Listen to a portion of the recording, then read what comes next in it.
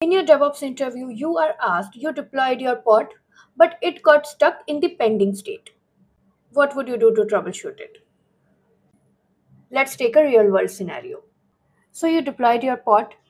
When you check with kubectl get pods, you see the status is pending. No containers, no errors, no logs. Now the question is, what's blocking the pod from getting scheduled? Here's your step-by-step instruction. Step number 1. Use kubectl describe pod command. This will show you the events due to which the pod is not getting scheduled. Step number 2. Check for resource issues like for CPU or memory.